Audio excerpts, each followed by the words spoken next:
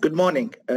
It's a pleasure to be here, and it's a pleasure to present to you about drivers of premature mortality in the United States. I would like to talk briefly about the Institute for Health Metric and Evaluation, then talk about the premature mortality and its drivers in the U.S., talk briefly about health disparities and summary and next steps. I have more slides than what I'm presenting here, but I wanted to have a full deck of slides that we can share with you. But I want to give you a flavor of some of these slides, and the rest you will have available. And I'll show you also where the data you could get. All the slides that I am presenting are available online, and you could access them. The Institute for Health Metric and Evaluation is 11 years old. And we are focused on answering three critical questions. What are the world's health problem, which is a geographic unit, Alabama? What are the health problems of Alabama, for example? And how well are we addressing these problems? How is the society in that location addressing these problems? And the third one, which is the most difficult one, is how we best allocate our resources to maximize our health impact. We are about 450 full-time professionals here at the University of Washington in Seattle. We have about 35 full-time faculty. We have a scientific member, and we have a variety of scientists, statisticians, epidemiologists, modelers, IT, visualization. And the most important part is we have over 4,300 international collaborators working with us in 145 countries. And briefly, some of the products that we produce here at IHME, and I'll talk about some of them in detail. The first one is the global burden of disease, and I will talk more about it in detail. The second one is we call it future health scenarios, where we take a burden of disease and project it to the future, and we say that will be its normal projection. What will happen if everybody performs at a better case scenario? In this case, life expectancy will increase, and what a country or a location performs at a certain indicator. So where diabetes would be in 2040, what happens if obesity goes down by 5% and so on. We have a project called the Local Burden of Disease, where we do at 5 by 5 kilometers. We monitor all the health sustainable development goal for every country in the world. We do everything we produce here is by also something called socio-demographic index, where we look at fertility, income, and education, and we rank countries based on this socio-demographic index, and this allows us to show if a country is performing as it's expected or not. And we produce something called Human Capital Index for ages 20 to 60. What is the probability of death, their educational level? And at IHME, we don't only use education as years of schooling. We also do something called learning, where we rank countries and locations on international tests or national tests. So it's a quality of education, not only years of school. We have an indicator called health access and quality of care, which we do it for every country in the world. We track money, global health financing, and its projection to 2050, what countries are spending out of pocket, insurance, inpatient, outpatient, what are the driving of increase of cost. And for the United States, we publish on factors that are associated with health spending in the U.S., and this is one of the slides, shows you like expenditure on drugs are increasing, utilization for inpatients is coming down, outpatient is increasing, and we do this for every country in the world. Briefly, these products are available on our web, and detailed information and publication in Lancet or in JAMA for each one of them. The global burden of disease is a systematic scientific effort to quantify in a comparative magnitude, so allows comparability between states and countries. All health loss from major diseases, injuries, and risk factor by age, sex, over time from 1990 till now. And for many countries, we do this at the subnational level: Indonesia, China, India, USA, Russia, UK, Mexico, Pakistan, US, of course. Now we're doing it at the state level, and we have a contract from NIH to do it at the county level by SES now and by race, ethnicity as well. The global burden of disease covers 359 diseases and injuries and their sequelae: diabetes, amputation, diabetes, blindness, and 84 risk factors. And in addition to the traditional metrics that we use in epidemiology, prevalence, incidence, death rates, we have 3 new indicators. The first one is years of life lost, where we look at mortality. We take the highest life expectancy in the world, a Japanese woman, 86 plus, 86.9. So somebody dying in DC at age 60, that's 26.9 years lost, and we could assign it to a disease or a risk factor. And this measure not only tells you mortality in a country, but how early the death is occurring, which is a good indicator as premature mortality, for example. Years lived with disability is if somebody in DC at age 60 gets diabetes, and depending on the severity of the disease, we will assign a disability weight, and then we will measure through this years of lived with disability what's ailing us. So mental health, for example, anxiety, depression, rarely kill, but they are associated with a high disability, and we are able to account for that. And disability-adjusted life years DALYs is the combination of YLLs and YLDs, which is the 2 before. And it's a good indicator of health of a population because it tells you what's killing the population and tells you what's ailing the population and how early the death is occurring in that population. And then by having disability, we can look at life expectancy and subtract from it the disability, and we can provide something called healthy life expectancy, how healthy a population is living before disability starts. And this is a good indicator as well of quality of life. GBD has different grouping for disease. So we have 3 levels: communicable diseases, non-communicable, and injuries. But within each one, for example, cancer here, we have 23 types of cancer. And for some cancers, in this case, liver cancer, we can say liver cancer due to hepatitis B, hepatitis C, alcohol use, and others. Same for the risk factors. We have metabolic risk factor, environmental, and behavioral. And then within behavioral, you could have dietary risk factors, and diet will have different component, processed meat, red meat, and so on. We are very transparent in what we do at IHME, where we everything we produce is available on the web, and I'll show you how to access it, but also not only the data that we produce, even the programs, the code, R codes or Stata code that we use to produce these numbers are available for user, and they can download it from the web. And they're available on something called Global Health Data Exchange, where you could see our results and you could download our codes as well. This is the GBD compare that we use to show the visualization of our results, and I'll briefly go out of it, of my presentation, and show you how to use it. But let me give a couple of slides and I'll go back to that, and this way you could see where I get this data and how I got these slides.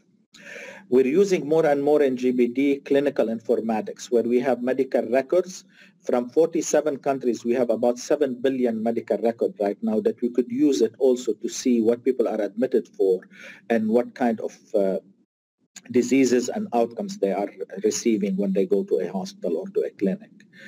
So let me talk a little bit about premature mortality and its drivers. Premature mortality is defined here by under 70 years of age. And here, this was a grant that we got from the Office of Disease Prevention. Dr. Murray, who introduced me, and his team gave us this grant that allowed us here at IHME for the first time to be able to produce data for under 70 as a group. And also because we were able to group different age group, we were able to create other age group as well, in addition to this, what the grant allowed us to do, which opened doors for us, and I'll show you that in a moment. So if you look at top 20 causes of death, this is mortality in the United States. In 1990, what was the rank? Ischemic heart disease. It's still in 2007, ischemic heart diseases. But you could see in 2017, the biggest increase was for drug use disorder, cirrhosis. Self-harm has remained at 5. And one of the things that are increasing in the U.S., COPD as causes of death and diabetes. If I move right now to under 70, causes of death, what are the risk factors that are contributing to this premature mortality in this case? Smoking is number one, as you see here, but high body mass index is increasing to be number two, which is an indication why we're seeing an increase in diabetes. Systolic blood pressure is coming down to number three from number two. High fasting plasma glucose, again from diabetes. Drug use becoming number five here, due to the epidemic that we have on drug, and you'll see more data on that. Now, if I'm looking at DALYs, which is disability and mortality combined, it's drug use disorder is number one. Ischemic heart disease will become number two. Then back pain and diabetes, which is surprisingly be number four here. It has increased tremendously from 1990 to 2017 as a result of obesity and glucose as well. And this is one way we call it decomposition of risk factors. So this is high body mass index being the number one risk factor in this case. And you could see what are the contribution that high body mass index is leading in premature DALY. So let me switch the screen here and show you how you could get this data and what visualization we have. If you Google GBD compare, you can get this view from IHME. And then if you go to use advanced setting, the grant allowed us to do ages less than 70, and we have different age group as part of this effort. And again, thanks to NIH for doing this. So if I click on under 70, and I'm going here for the United States, and you could pick any states you want. And what I have showed you, for example, DALYs, you could level 2 or level 3, you could see drug use disorder. When you click on it, you could see the change in this case, 187.3, and then how many DALYs are in. So when you go to the web, this data is accessible. You could download the visualization or the data behind it as well. And one of the slides that I'm going to show you here is percent DALYs from each of, by age. Let me move my screen a little bit. By age, for every age group here, and then 70 to 75, less than 70. And what is going on here, let me show you mortality first, deaths. You could see the injuries and the transportation, self-harm being a bigger burden early on in age, self-harm, 32% for age 20 to 24. And you could see how substance use disorder is high in this age group, cancer increasing and then decreasing, cardiovascular diseases start increasing and keep going up, neurological disorders.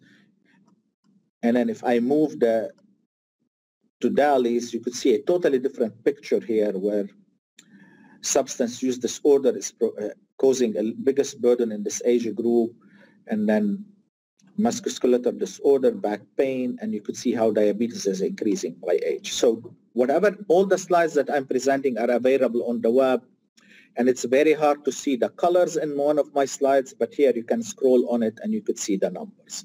So let me go back to the presentation.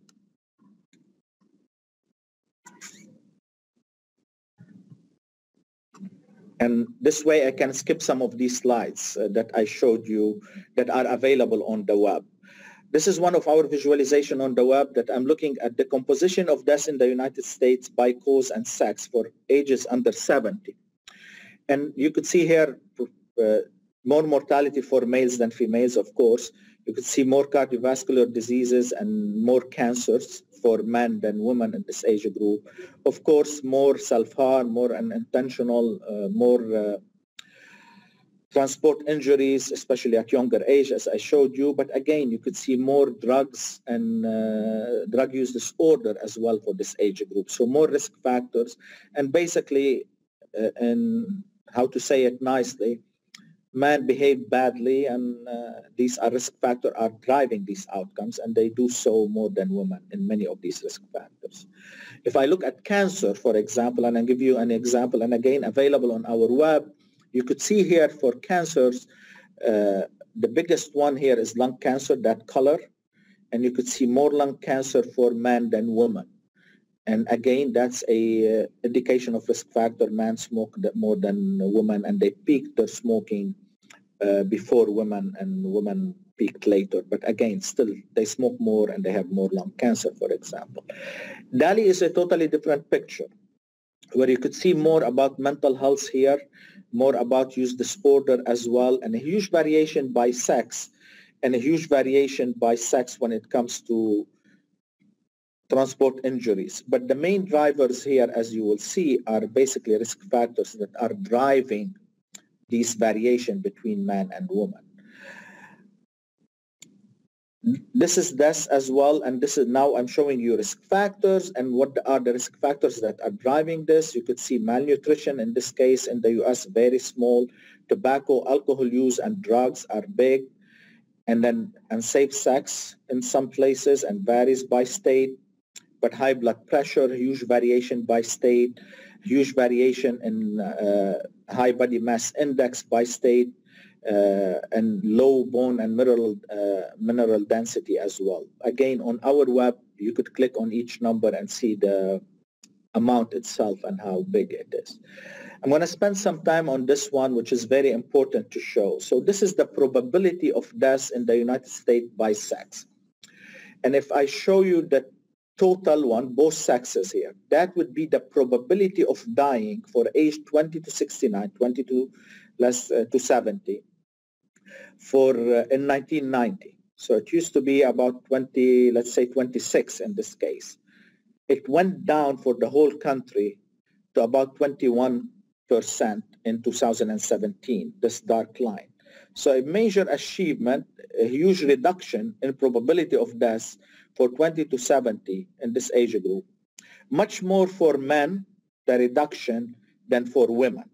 But also, the current probability of dying for men in the United States for this age group is still higher than that of women in 1990. And that's a very important point. We expect that women have less mortality in this age group and they live longer and they have higher life expectancy. And we see it in many countries in the world. But that percentage of a decline for male in the United States is much lower than what we see in other countries. And let me break it down a little bit. So if I show you this one for 20 to 70 by state, now I'm showing you for all states. I'm sorry about this, again, available on our web. This is 1990, all states. This is 2017, the reduction that I've shown you before. You could see many countries, as scrolled down, many states are still higher than the average, which is expected. But for all the states here, there was an improvement, smaller for some states, but there is a improvement, except one of the states here, Oklahoma, where the probability increased. But everybody, 20 to 70, every state by variation. Some success story, New York State, for example, was above average in 1990, now below average in 2017. So there's some success story that we can see. Now let me break this 20 to 50, not to 55, not 20 to 70, 20 to 55. And you could see a huge variation in probability of mortality. First, the reduction is much less. Then many states, the probability has increased, did not decrease. And you could see here, that's an increase. That's an increase in Wyoming. That's an increase in Alaska. That's an increase in Indiana. And then this grant allowed us to show that even for this age group, premature deaths to 70, if you break it down for premature deaths to 55, between 20 to 55, there is a huge variation, and many states are going backward, and the majority of the states are stagnant. Few states have made an improvement. And so this age group in the United States has had an increase of probability of deaths between 1990 and 2017. Now, less than 20, we published this in JAMA, and for every state, there was an improvement in probability of deaths for age group. So the ages 20 to 55 are where we have seen a decline and a reverse of the success that we have seen before. I'll skip some of these slides. We have ratio male to female. You could do it again on our web. But one of the things that we could show and available on our web is observed over expected. So giving your socioeconomic factor, socio-demographic index, are you performing at the level that you should be performing? For drug use in the United States, all states are not, which no surprise to all of us. Tobacco, we're doing better than we are expected, but there is a huge variation between the states. More than we are expected. Tobacco is declining, but you could see some states better than other states. And then you look at all these risk factors, some of them are above intimate partner violence, unsafe water for some of the state, diet for many places we're doing better than expected, but not so for high fasting plasma glucose.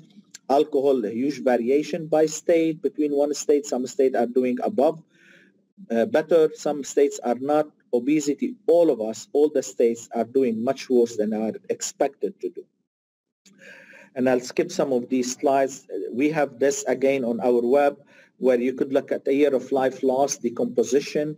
And here what's really interesting in this slide is what are driving these changes. Is it due to the population aging? Again, this is under 70. Is it due to population aging? Is it due to change in population growth? We're growing, we have more people right now. Risk factors are declining. And then what are the risk factors that are driving this? So I want to point three states, Washington, D.C. here, not a state, but this is New Jersey and New York, where you could see a decline, what you would expect, because now we have more population, YLL to increase, but still you've seen a success story in these three. New York and New Jersey have done a great job in handling the risk factor, and I'm giving away the reasons here.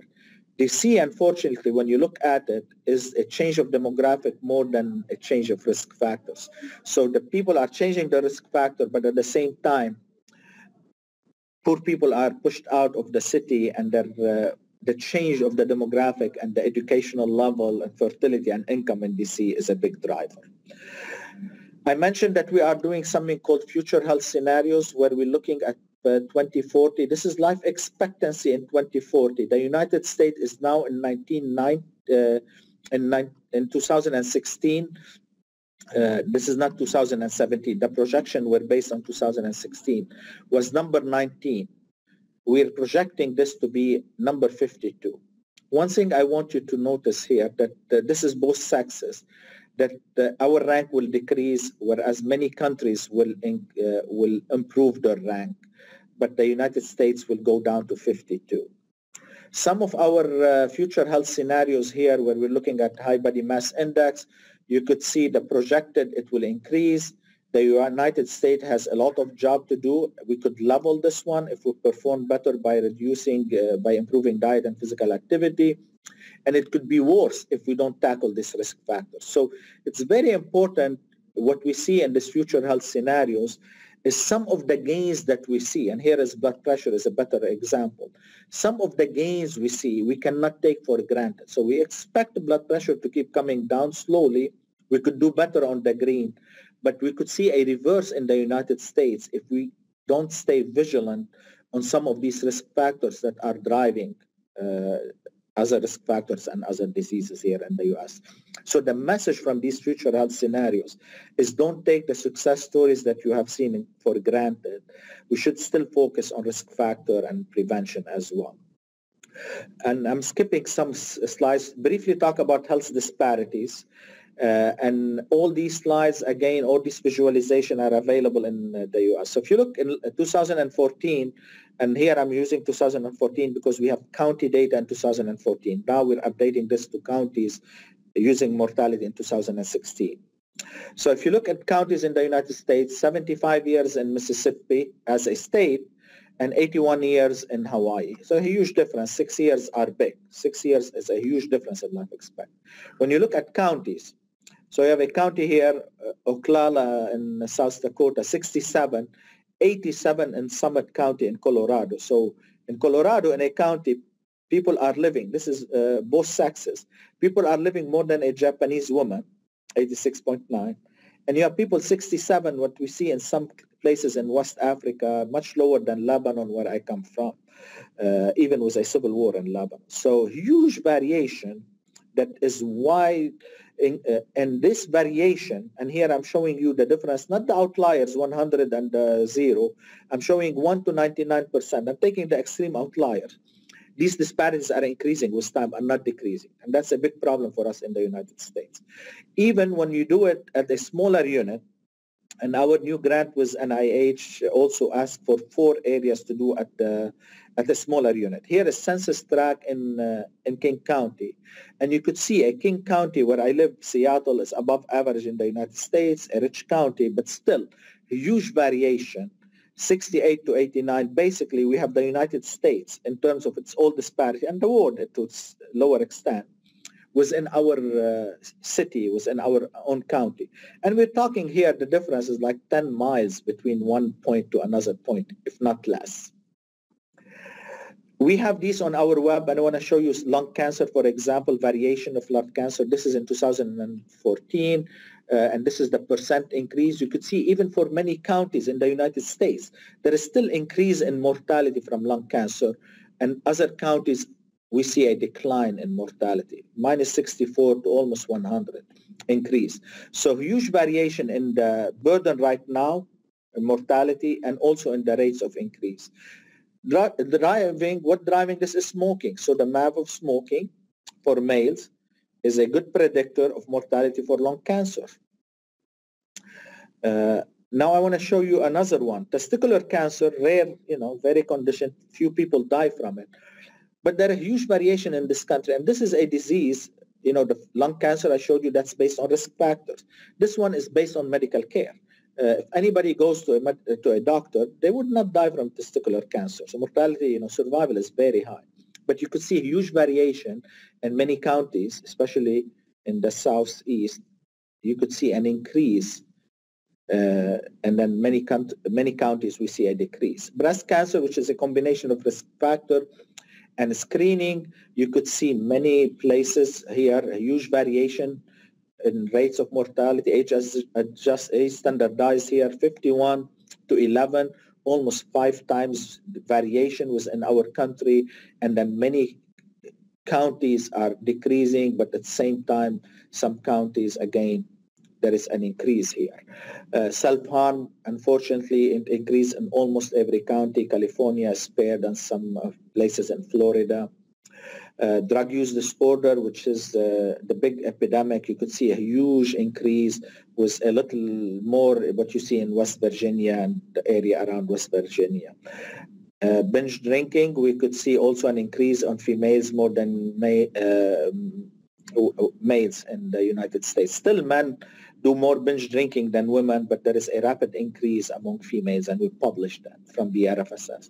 So what is driving these disparities? Briefly, socioeconomic inequalities, education, income, lack of financial access to health care, which is insurance, and also underinsurance, poor quality of care. And I want to talk a little bit about this. It's not only medical errors. It's once somebody is into the medical care, how well they are being followed to make sure that they are receiving the benefit of the treatment that they are getting. So basically, somebody who has blood pressure and now is receiving medical care, is he or she have a blood pressure controlled, yes or no? That's very important. And we have measures in the United States to track that, and we pay attention to it, not as much as we should, and there is huge variation in the United States of this quality. But the second one, which is important here, is how long did it take somebody who was a first sign of danger to go to the medical care? And we know in the United States this is a huge variation. So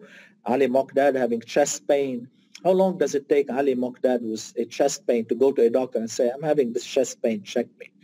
And then this is early detection, and we know that does a little bit more in prevention of mortality and other complication and morbidity. But the biggest one, what is driving these are preventable causes of death, preventable risk factors of death. And we published this in JAMA Internal Medicine, where we looked at socioeconomic factors, poverty, median income, college education, high school, unemployment, African American, American Indian, Alaska Native, and Hispanics. We looked at 5 risk factors. I want you to keep this in mind. Only 5 risk factors: obesity, physical inactivity, smoking, hypertension, and diabetes. And we looked at quality of medical care, insurance, quality from Dartmouth University, and medical doctor availability, indicators of medical doctor at the county level. And here the outcome that we're looking at is life expectancy. So I need to be very careful here. What I'm presenting is how all these 3 factors explain life expectancy, variation in life expectancy. So medical care alone, access and quality, 27% of the variation. If you level the playing field in all counties, 27% of life expectancy disparities, what I showed you, will disappear if we have the same medical care here. If we address socioeconomic factors, 60% of this disappear. If we address these 5 risk factors, 74. So if you do it combined, all of these together, it's 74. So basically, all these disparities are manifested through risk factors. Now I have to admit here, socioeconomic factors, these indicators are very important to tackle for our country because they impact our economical development, they impact a lot of other things. But I'm talking about life expectancy here. 74% is risk factors. So addressing risk factors are very important in order to do. So what are my summary briefly here? Regardless of the metric we use in the United States, we're not performing as well as we should do. We're falling behind other countries, high-income countries, our competitors. Most counties in the United States are falling behind. Even if the country, on average, we see an improvement in life expectancy, very slow, not as much as other countries are doing of our economical might. But many of our counties and states are left behind. Females are falling behind faster than males, which is shocking in this country. And you look at the maternal mortality in the U.S. is much worse than maternal mortality in Lebanon and many countries in the Middle East. I mean, this is unexplained in the United States. We have huge disparities in the U.S., even within my state and even within King County, one of the counties that are supposed to be rich, Microsoft, Amazon, Boeing, you name it, and Starbucks, our contribution to the world. A large number of these deaths can be prevented. Premature mortality can be prevented by addressing risk factors. So what we are working right now at IHME, and we're fortunate to have this contract from NIH to do it at the county level, is what are the future magnitude and trend of diseases at the county level? What are the disparities? There are disparities among certain groups by SES and by race ethnicity. What are the health care cost implications, spending, absenteeism, retirement, early retirement, disability? What are the driver of increased diseases of burden in here and increase in expenditure, health expenditure? And what can we do here by looking at these variation by county and look at what counties that giving others all of these factors are doing better than expected, or counties that should do better are not doing very well. Why? And what can we do in order to address this shift? So briefly, in GBD 2019, IHME is moving from using scoring a risk factor to an outcome. We use right now the World Cancer Research Fund. Many people use GRADE. Both of them, if you go to their web, are very subjective, and people score the evidence. And IHME is now developing a methodology to score evidence based on STAR system, similar to when you go to Amazon to buy something. There's a 5-star, 4-star. And not only risk outcome, we're very much interested in intervention, policy, and outcome. So IHME is now moving from only showing you what the burden of disease, but moving into translation and implementation and showing you what works, giving that deck of cards that you have, giving your geographic location, because the solution in a county like King County in Seattle is going to be different than Fulton County in Atlanta, Georgia, or any other county, Mercer County, for example, in West Virginia, because the solution has to be local based on the deck of cards and the problem space. So right now, IHME is working on conducting a systematic analysis and forecasting this to 2050. All the literature analyze success and failures from all the intervention. Failure is as important as success because we don't want to repeat the mistake, and we want to visualize this. We have done all the work at IHME for forecasting. This one is missing the comprehensive review. We did risk factor and outcome from GBD, now intervention that we are trying to do. And then budget, and how could you maximize your budget and return on your investment. And we want to have a visualization, and briefly, I will end soon. This will be the trend. This is a true one. In Nigeria, if you click on one of them, it brings the intervention, diarrhea risk factor, zinc deficiency, vitamin A deficiency. It tells you where you want the intervention to do it. It will give you a star system for this intervention if you pick on it. Then if you apply one of these interventions, it will show you how your burden will change, diarrhea is coming down, how faster it will increase, and the cost differential and how much you're saving in future costs when you do this. And if I want a user to reduce disparity, what I should invest my money, or if I have that much money, where I should invest it as well in terms of getting maximum return on investment. So IHME is working with a lot of partners right now to move from not only showing you the burden, but also, so what? What can we do about it? And this is a work in progress. And we have some early funding, but we don't have secured funding for all of it. But we're heading into that direction. I went fast through all of these slides because they're available on the web. This is my email address. I'm happy to take any questions. What we have seen from this grant, and again, thanks for NIH, that there is a huge variation in by state in premature deaths, mainly among 20 to 55. It's not only drugs, it's also other risk factors. We have seen an increase in diabetes in this age group, driven by obesity and glucose as well. And there is huge variation by states, and there are lessons to be learned from states who have done a good job, and they can share that lessons for other states. New York here is a big example, and New York City, for example.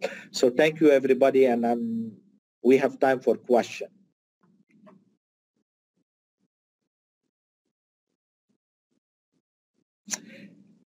And I can't hear anything, so I'm still the speaking, I guess, but I can't hear what you guys are saying.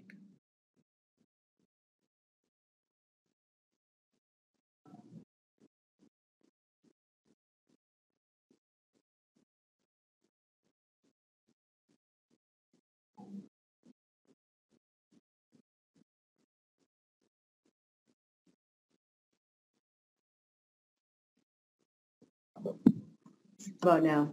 Can you hear us now? Yeah, I can hear you now. Yeah. Sorry, technical problem there. Thanks very much for your presentation. Very interesting. We have a number of questions. Some initially on the focus of today's presentation, which was the risk factors, drivers for premature death. There was a slide you showed early in that sequence that suggested that many of the risk factors for premature death that were at the top of the list in 1990 were still at the top of the list in 2017. Am I remembering those data correctly? No, that's true, except for, unfortunately, drug use, which shut down to be one of the top 5. Yes, right. But you're right. I mean, it's the usual, typical one: obesity, glucose, and blood pressure, smoke. Yes. Yes, and diet and so forth. And diet. So, and if we tried to forecast looking forward 20 years, if we don't do anything special to address those problems, are those still going to be the leading risk factors? Yes, and they will have even a higher burden on us than what we are seeing right now. Yes, you're correct. So there's a loud message there to all of us that we need to focus attention on the leading risk factors for premature death and try to improve the distribution of those risk factors in the U.S., or we're likely to be in the same situation going forward that we're in now. Yes, there we can see the leading risk factors. So you're looking at the leading risk factor in 2040 here. You could see from our high body mass index, high blood pressure, tobacco, high fasting plasma glucose, and alcohol. These 5 are still top. And then here, the slide, the dark one, is what we are expecting. We could do better in the United States, which is the green. And then if we perform at 85%, at 15. So the way here we're looking at this, let me explain it.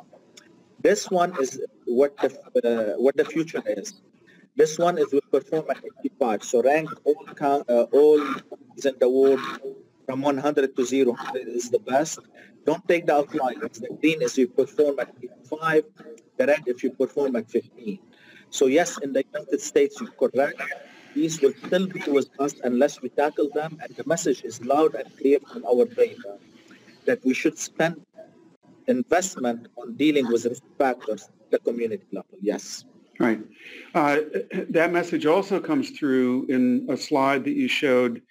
I believe it's from a paper that was published a year or so ago, showing that the behavioral risk factors and metabolic risk factors account for 74% of the county level variability in life expectancy. Yeah, it's this slide, showing that if you consider SES and healthcare and risk factors, you explain 74% of the variability, but you explain the same amount just with the risk factors. Five, only these top five, yes. Yeah. So it's quite likely that variability otherwise attributable to SES or medical care is mediated by the risk factors. True. And the message here is, if you address these risk factors, in reality, who's going to benefit the most out of it is people who are in the low SES, because they tend to be having higher risk factors. So that's very important message is for us, until in this country we address the major issues we have in socioeconomic factors, poverty, income, and education, and employment, and the issues that we are them and raised. We can start right now by addressing the risk factors, and then we have to spend a lot of time and make sure there is not one solution that will fit all out. They're different, but we have to invest in prevention, and risk factors are a best investment right now. Right. We hear the argument in some quarters that we need to focus on upstream issues like social determinants of health. And from other quarters, the argument that, well, we need to address the risk factors. Can you share your thoughts on those competing arguments, given what your data suggests? The sad part, Dr. Murray, here is this is not a horse race. We should address both of them. But we're a country, we spend 3.5 trillion on health as a country, and the whole world spent 8 trillion. So we're almost almost half what the world spent on health. And look at our outcome. So we really need to look at where we are investing and how we invest. Our data is clearly showing risk factor is the best return on investment. And then if we are to improve life expectancy and health outcomes in this country, especially among minorities and people with low SES, we need to tackle the risk factors among these people and empower them to live healthier. And that's very important. Again, but it's not a horse race. So the economic factors are important for other reasons as well. Right. One of the causes of death and disability in this country that's been exploding in the last decade has been drug use, particularly driven by opioids. And you seem to be able to track that in your data. What about something that's even more recent, which is vaping? The use of electronic nicotine delivery systems that are used to deliver not only nicotine, but THC and all sorts of other things that people get when they're buying these products on the street. Is the GBD system sensitive to those kinds of very recent developments in terms of causes of disease and morbidity? Yeah, GBD adds, like we didn't have Zika, for example, for 2016.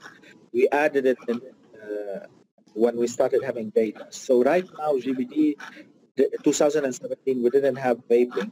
And now we're looking at adding vaping. Recent years, of course, there is no historic data from 1990 on that.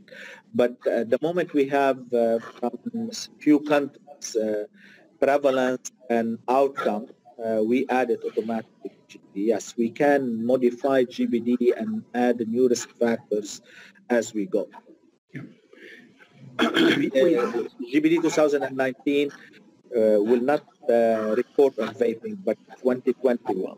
Okay, we look forward to that. And by that time, FDA may have taken some action to formally deter use by greatly limiting access. But we'll see what comes out of FDA over the next couple of months. I hope so. I totally looking forward to that. Yeah. No more. Yeah. And I wish I could share more, but some of that is still in clearance. We have lots of questions from people who want to know, how do you do this, how do you do that in the global burden of disease data and the visualization tools. Let me ask a general question. How can members of our viewing audience learn more about how to use the visualization tools and learn how to access the data? What's a good way for people to do it? Thanks, Dr. Murray. The best way to do it, GBD is a collaborative effort. So on our web is something called Call for Collaborators. If anybody wants to join us as a collaborator, they get access to free training, how we do GBD, how we look at visualization. They'll also get our data publication. So if you are a collaborator now with us, you will see GBD 2019 before it's finalized and published, and you have a chance to provide comment.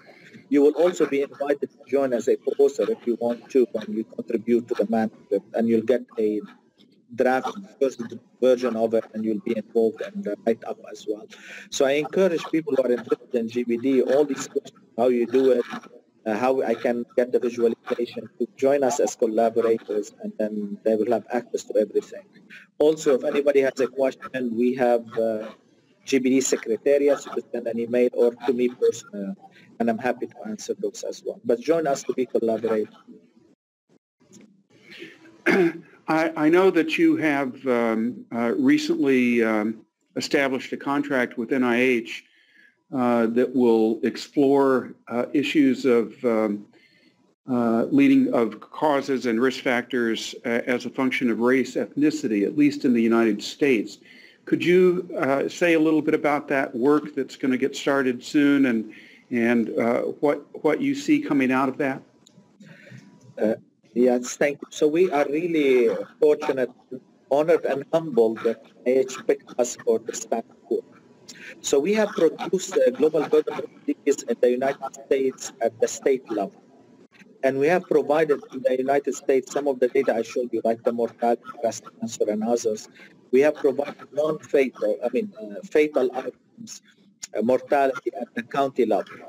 But we haven't been able to do the disability at the county level and full-blown GBD. So the contract from NIH is to do a full-blown global burden of disease with some risk factors, and not all the risk factors early on, and to do it by socioeconomic factor, education, income at the county level, and by race and ethnicity at the county level when applicable, of course.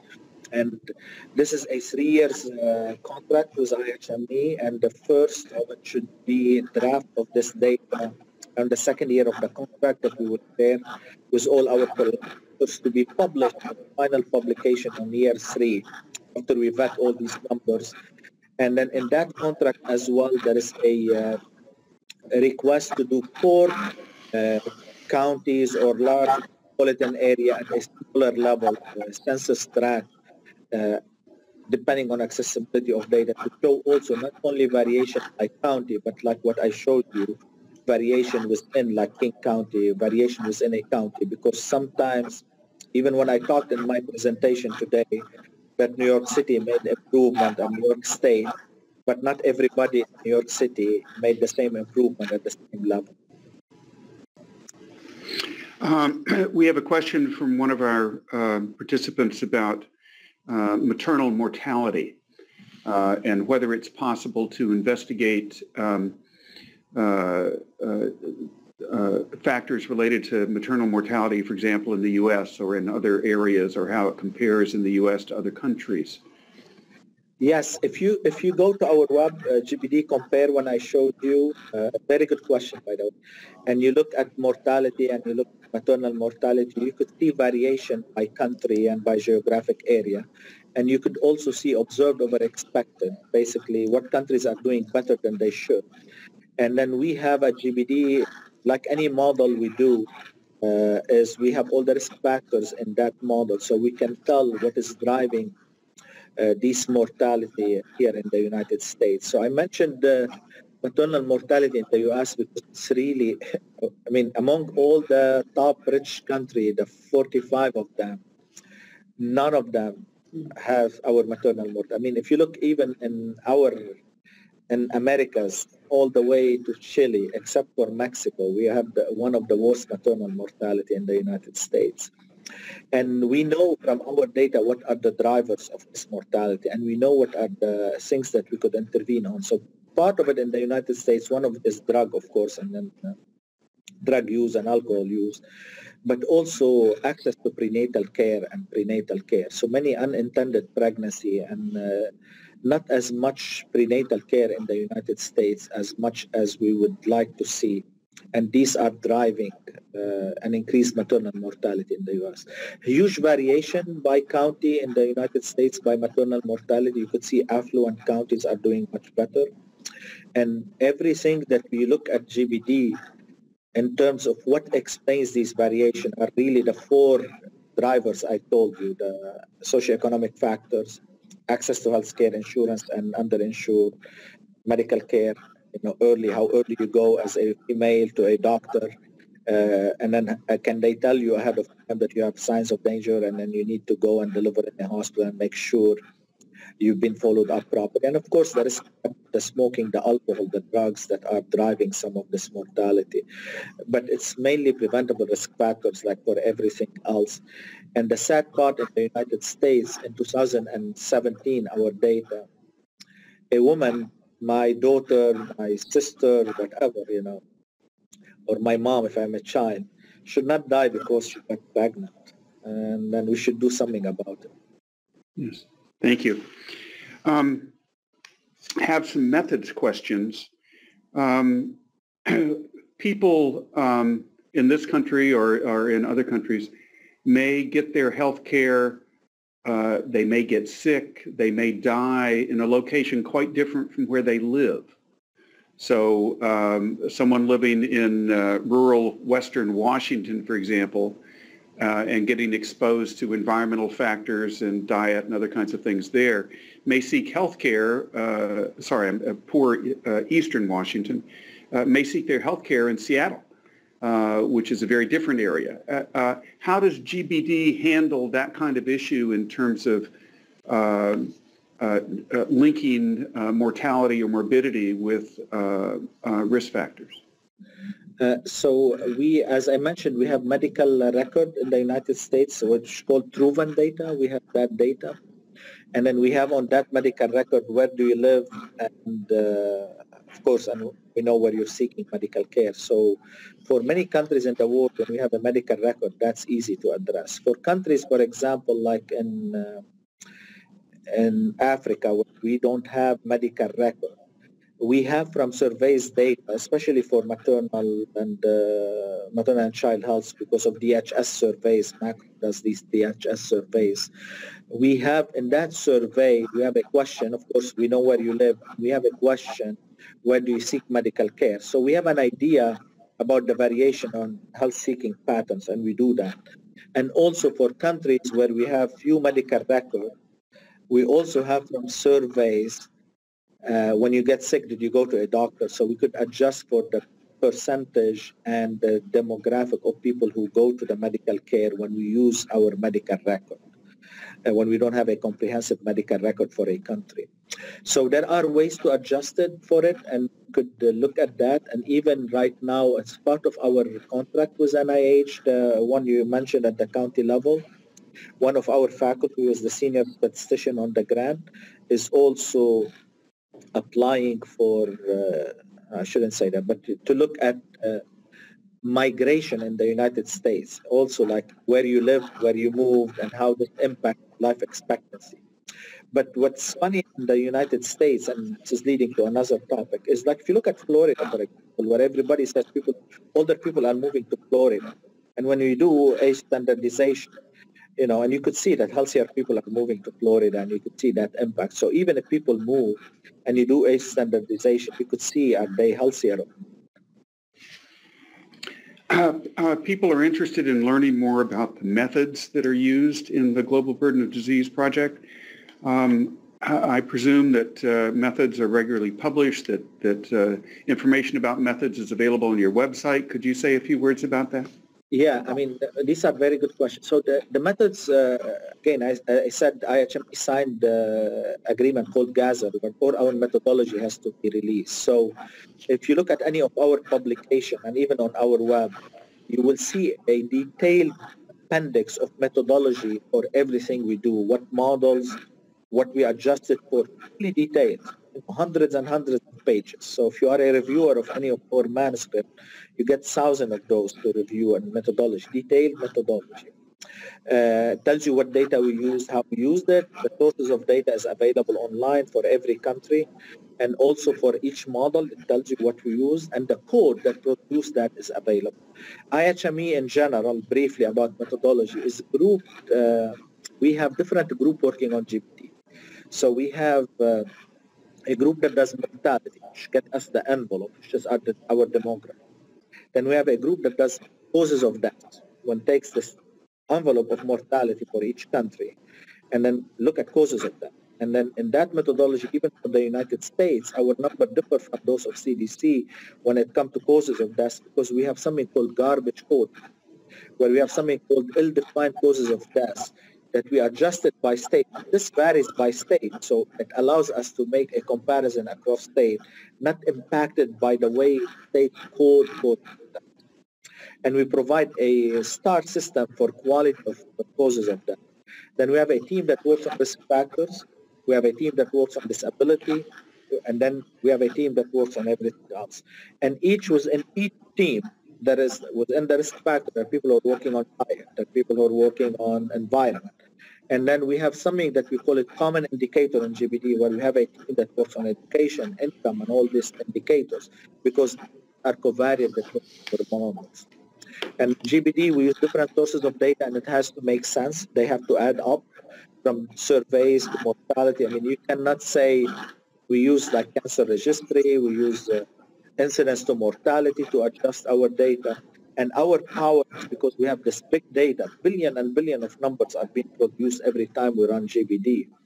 And sometimes for many of the exposure, we use satellite, for example, for environmental. We validated when there is a station on the ground. Lots of detail that are fully explained and fully available. And happy to discuss any of those methodologies specifically, and happy to connect you with the person who's in charge of that team. Great, thank you. I'm afraid we've run out of time for today, so I want to thank you very much, and I want to thank everyone who participated in today's webinar. As I mentioned at the beginning of the webinar, we'll be posting the slides and a recording of today's session on ODP's website next week. Each of the participants will receive an email with a link to the recording when it's available. Again, Ali, I want to say thank you very much. I've enjoyed working with you on our project related to premature mortality, and look forward to continuing to work with you on the project, the county-specific project involving race, ethnicity, and SES factors. Thanks, everyone, for participating in the webinar. Thank you.